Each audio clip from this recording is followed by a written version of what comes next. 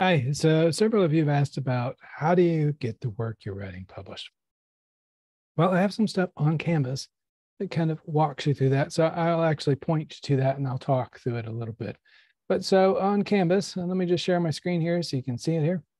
So on Canvas, there's this link on the left-hand side to poetry resources, and that pulls up a bunch of resources. So I'd say the first couple are pretty important to look at. So if you look at these, there's a link here to New Pages, literary magazines. Has a whole bunch of literary magazines of all different types. So this isn't just one type or the other. So traditional, formed, open form, experimental. They're all kind of in here. New Pages does a good job of keeping things pretty current too. So you can kind of click through. You can see you can do online, print, all that kind of stuff, and search for it and read a little bit about the magazine and stuff. That's always helpful. Back on this page, P&W does the same thing. This is Poets and Writers. And Duotrope is a great list. They also keep it very current, but they charge money for to keep going with it. You can do the free trial period and see it. There's some more like this hybrid list. A great place if you're just getting started, honestly, is just go on Facebook and look for call for submission groups, because a lot of magazine editors will go there and put calls, especially for brand new magazines and things like that. Put calls for submissions so you actually know they're looking for something. There's a lot of times, and I've been an editor for 20 years of different magazines. A lot of times our inboxes are just overflowing with submissions. So the idea that we like go out and look for more of them is, it's difficult because we probably have 500 to read already. So if somebody's looking for them, that's good for you as a writer because you have a better chance of getting in. So I put a brief note with submission advice, and this is based on me being a creative writer. You probably saw my bio. I published a whole bunch of stuff, but I also was a magazine editor for a long time. So this is like my dual take on it. So publication advice number one, don't submit based on some arbitrary list. So don't just look at the list and randomly sit. Go check out the magazines. And this is for a very practical reason. Different magazines publish different things. So for example, if you go look at some of the magazines in Arizona, New Mexico, they want to publish nature poetry about Arizona and New Mexico. If you send them something about Indiana or Boston or wherever the heck you are, they don't tend to take it. It's just not what they're looking for. Same thing as like, cowboy poetry out west. If you send them something that's not cowboy poetry, well, then they're not going to take it. Same thing is true of an experimental magazine. If you send them something very traditional, if you send a traditional sonnet to an experimental magazine, it's probably just going to get rejected outright. So it's always helpful to look and see what they do. I always think when you write something, look and see what you've written, take a good look at the form, and then go out and try to see if there are magazines that do something that's similar. And you'll find those will take you more frequently. Read the guidelines. This is the second thing. Sometimes people are taking submissions, sometimes they're not. I mean, if they're overloaded, they're going to sometimes just put on there, hey, we're not taking stuff. Also, sometimes the guidelines are pretty specific, so you want to follow them. It's pretty easy. Sometimes it's like put a bio, don't put a bio. Sometimes it's put a picture. Sometimes it's, I don't know, it's rare to double space these days, but sometimes you'll find that. You want to follow that pretty exactly. That's pretty helpful. Number three, don't worry if you get rejected. That's part of it. Until I think you really have a following, you're going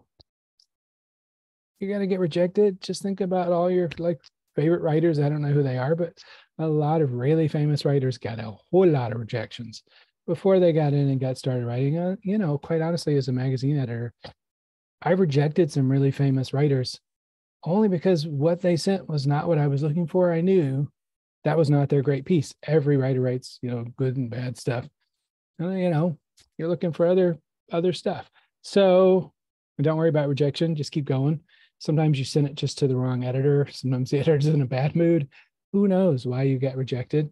Don't give up. Just keep going with that. Number four, please don't ask editors for advice. You probably realize this. A lot of you are teachers, so you probably realize how underpaid the arts are and the humanities are. Asking an overloaded editor for advice, it just doesn't really win you bonus points. I got to tell you, when I'm at being an editor and I've got 500 submissions, I'm trying to get through them quickly. somebody who asks for advice, I'm just like, I don't have time for that. So just do it.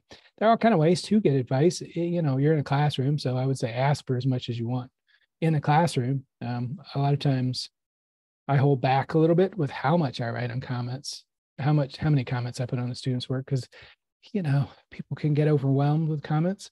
But if you want more, you can ask me. There are also all kind of poetry groups and fiction groups out there. If you want to do that, I would say join a group. You can find some great writing advice that way, but also some great writers to connect to and kind of ask your questions that way. That's not a bad thing for it.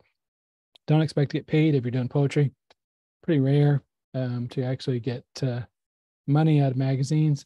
It happens sometimes. I mean, if, you know, Penguin picks up your book, yeah, you probably get paid for it, but otherwise, I don't know how, I wouldn't worry too much about it. You know, number 6, a lot of times, whether you like it or not, editors do sometimes publish on reputation. Not always great, and sometimes you can tell a magazine that does that, but, you know, build one. Start publishing a bunch of stuff, send out things, and get your name out into the community. Start trying to get a name out there, and don't expect to be published in the New Yorker on the first try. Publish all kind of other places so you can build up a little bit of name. And so when you can submit, you can say, hey, I've submitted in all these other places and I've been published in all these other places. Number 7, I think is super important if you really want to be a writer. I mean this quite literally. If you really want to be a writer, get involved in the writing community.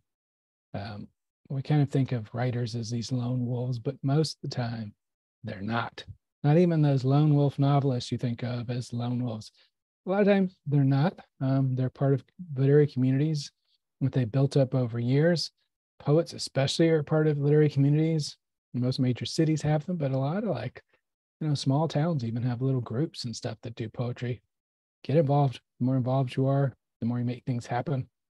And quite honestly, the arts need people to push things and focus them. So anyway, that's my submission and my advice. Don't give up. Send to the right places. Think about where you're sending to.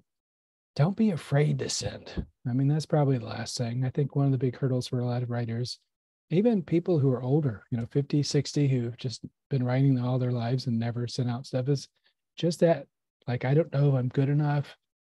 Can I send this out? Just do it. See what happens. You'll be surprised how many of your pieces will probably get picked up. You know, send 10, 15, 20 pieces out. See what happens. You could end up with like one publication, or you could end up with 20. Who knows? I remember, it's been a long time for me, but I remember when I first got started, just seeing how many got picked up, and I was like, wow, oh, I'm not in the little box, just reading these great pieces and writing stuff I like. So, you know, try to get over that hurdle and do it. Hopefully that's helpful advice. I mean, if you want more specific advice about where to send a piece, you can always send me an email, and I'm happy to do that. I actually do that quite a bit with face-to-face classes, not as much in the online classes, mostly because people don't ask. So hopefully that was helpful.